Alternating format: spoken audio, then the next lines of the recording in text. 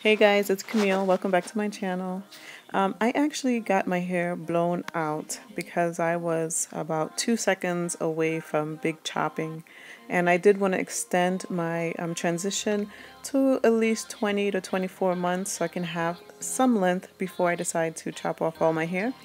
And so I'm just showing you what my hair came out as. This is, I think, day 4 or 5 after getting it blown out, and as you can see in the first clip, I just wrap my hair at night with a satin scarf and take it down in the morning.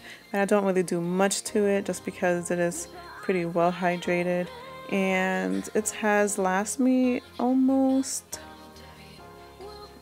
a whole week almost. So yeah, I'm just trying to give you a shot on my length and how much I have retained, and it's actually been pretty good. If you guys follow me, some of you may or may not know I trim my hair almost about every 2 weeks. Not drastically, sometimes it'll be 1 or 2 inches if I have a huge knot, and most of the time it's like a 1/4 inch to 3/4 of an inch. Every time I take a look at my hair and if I see scraggly ends. But what I'm showing you is my hair that's completely natural, my bangs that I cut in my last video. And yeah, there's some better lighting, guys.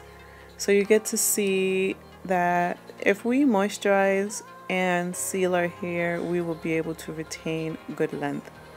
And I've come to know that once you take care of your hair is going to grow. I'll try to insert some pictures in the end. This shot is not the best, so you can see where it ends on my back. But yeah, I will try to do my best to show you some pictures in the end. And you can see that my hair is starting to revert back. But I don't mind. My hair is naturally curly, and I miss my curls. I almost wanted to hop in the shower after the first day or so. But you can see there my bang area. Some of the curls coming back, I think from when I wash my hair, my face, and the little water gets there, but it's all good. So anyway guys, I hope that your Christmas is wonderful, and I hope you guys remember the reason for the season, and I'm sure you all do.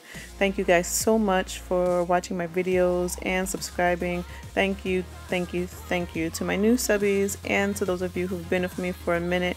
Much love to you guys, and I wish you guys a happy and prosperous new year, and I will see you guys in the new year. Much love. Bye bye.